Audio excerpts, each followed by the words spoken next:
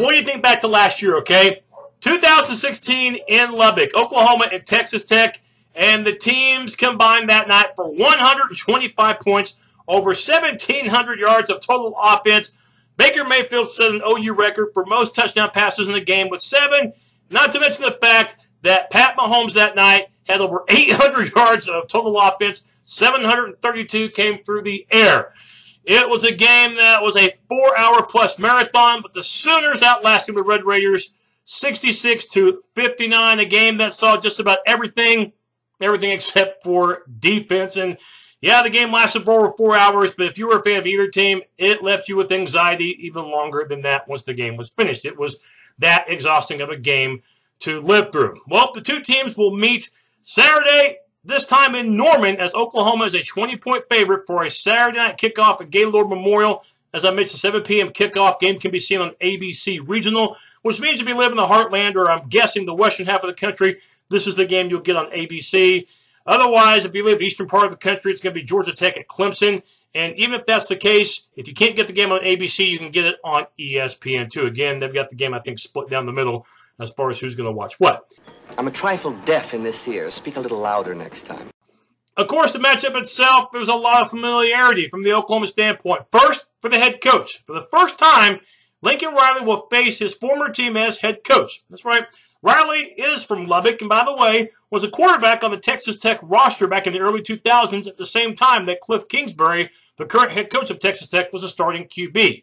Eventually, Riley would become a graduate assistant at T.C.U. under Mike Leach and an assistant coach throughout the 2000s. And, of course, that would springboard Riley's career as an offensive coordinator at East Carolina. Speaking of East Carolina, of course, that's where Ruffin McNeil, of course, was a head coach recently, but back in the 2000s was an assistant coach at Texas Tech, and for a brief period was interim head coach. So familiarity for McNeil as well. And for Baker Mayfield, of course, this is where his college career got springboarded. 4 years ago, as a walk-on at Texas Tech, was there for 5.5 months, did good things. But, of course, when he got hurt, that paved the way for Davis Webb, and Mayfield never saw the field again and eventually transferred. And beginning in 2015, was a starting quarterback for OU, and the rest, as they would say, is history. My mom always said life was like a box of chocolates. You never know what you're going to get. Now, have you noticed something about the Sooners these past few weeks? Yes, they've been able to win most of these games, and yes, they've been able to pull them off. However, though, they can't continue to walk this tightrope, if you will. And don't get me wrong, I'm grateful that they're 6-1. They're still in the top 10 in the country, still viable for the college football playoff if things break their way, and, of course, still viable for the Big 12 championship game. I get that, right? But still, and I know I'm not the only one who feels this way, the Sooners at times just don't play very well. And for a change last week, it was a poor start. I mean, the linebackers last week, for as well as they played in the second half against K-State, looked atrocious in the first half, especially against the run. And throughout the game, I know that the refs missed penalties against Kansas State. You can't control that. You can't control what you do as far as penalties. And the Sooners are still committing too many of them at the most inopportune times during a game. They had a shot last week at closing out K-State in that fourth quarter, but instead a couple of penalties backed them up. And, of course, that led to the special teams debacle, on the mishandled snap on the punt. And, of course, K-State took advantage of it later by tying the game. When, in actuality, if the Sooners had taken care of business, it wouldn't even have come down to that because they were on their way to at least a field goal, possibly a touchdown, to get up by 14 and put the game on ice. Stuff like that, those penalties, not being able to convert on 3rd and 4th and 1. I mean, you got 36 inches to keep the drive going. Couple of cracks at it, and you can't do it behind one of the best offensive lines in the country. There's a problem right there. And not being opportunistic inside your opponent's 20-yard line, a.k.a. the red zone, that can't continue to happen where you're throwing picks or just settling for field goals instead of getting those 7s. And, yeah, you can't get touchdowns all the time inside the 20, but you should not be coming away empty-handed, which at times we've seen the Sooners do inside the opponent's 20-yard line. These are little things that can't be corrected, but it's also little things that if the Sooners continue to play at this level as far as execution or lack thereof, it will cost them, maybe not this week against Texas Tech, but it will create drama against the Red Raiders, and it will cost them against Oklahoma State and against T.C.U. the next 2 games after TTU. So I'm trying to say it's the little things that count when it comes to football. It's the little things that make the big things happen. And for the Sooners, they have the capability of still getting to the Big 12 championship game and winning it, and maybe a college football playoff despite the stumble against Iowa State. By the way, have you noticed the Cyclones are ranked in the top 25 in the country? I mean, who would have thought that? I mean, Matt Campbell might be Big 12 Coach of the Year. So that loss against Iowa State, it still stings. It's still hard to believe. But we're seeing that Iowa State may not be that Big 12 lower-tier team that we have been accustomed to seeing in recent seasons. Campbell's got Iowa State playing some pretty good footballs. But then again, the Sooners got to take care of those little things. And they're going to go against a Texas Tech team that was taking care of business those first 3 games because they won all 3 in the month of September. But recently we've seen Nick Shimonek not play quite as well, the Texas Tech quarterback, and we've seen the Texas Tech defense, going back to that Texas Tech defense that we've seen in years past, very vulnerable against the pass. The Red Raiders have lost 3 of their last 4 games. And last week's game against Iowa State, it was a surprise that Tech lost, but it's also the fact that Texas Tech in the game barely had over 300 yards of total offense. Shimonek only threw for 200 yards, had an interception in the game. In fact, I think Texas Tech had 3 turnovers in that contest against Iowa State. So, I mean, Iowa State in that game, you give them credit for making far fewer mistakes. And you know, this Red Raider team that entered that matchup with over 500 yards per game of offense, well, that dropped down because they barely had over 300 total in the game. And one thing I've noticed about Texas Tech, in 2 of their 3 losses, the Red Raiders, as far as running the ball against Oklahoma State, barely over 2 yards a carry. And last week against Iowa State, just over 3 yards per carry. We talk about Texas Tech's offense, you know, with Batson, terrific receiver, Kiki Kuti, who is definitely one heck of a receiver. In fact, he's had a fantastic year for the Red Raiders, a little over 700 yards in receiving.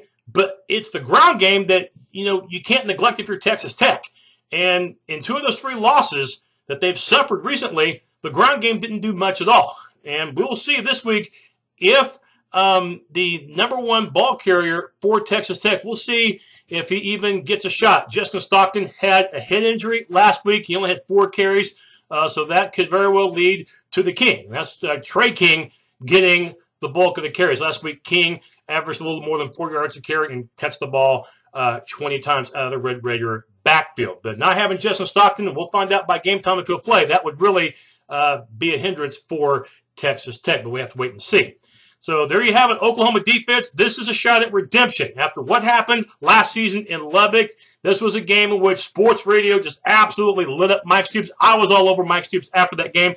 I know Big 12 offenses are amongst the best in college football, but giving up over 800 yards of total offense, it made me want to just puke. I was so sick after that game, even though you won, of seeing the Oklahoma defense. I wanted to throw up. So this is a shot at getting some redemption. You're not going to be able to stop Texas Tech, but for crying out loud, don't make it like last year and have to make it a 50-point type of ball game that OU will have to score to win. Don't make OU's offense have to get to that level.